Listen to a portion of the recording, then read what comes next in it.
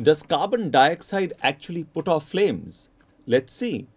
We will use the easiest available source of carbon dioxide, soda, and we will need a glass. Pour some soda into the glass. We know that soda is carbonated water that contains carbonic acid that spontaneously decomposes into carbon dioxide, which bubbles out of the soda when poured in an open glass. Bring a burning candle above the glass. It extinguishes. Just to be sure it is no fluke, let us try again. The candle is extinguished.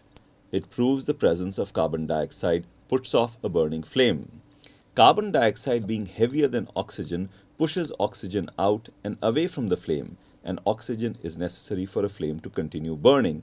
Once the oxygen is pushed out, the flame is put off. Compressed carbon dioxide is used in fire extinguishers.